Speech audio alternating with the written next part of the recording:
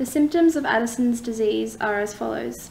For the hormone cortisol, it usually keeps blood sugar levels in balance by stimulating the creation of glucose in the liver, and therefore an absence is a drop in glucose.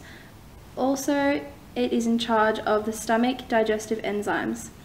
The symptoms of a lack of cortisol are fatigue and lethargy, and in very low cases can lead to coma, and in most serious cases, death.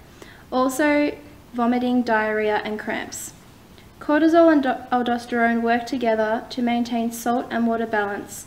A symptom of low cortisol and aldosterone is orthostatic hypotension, which is a sudden low blood pressure that occurs on standing.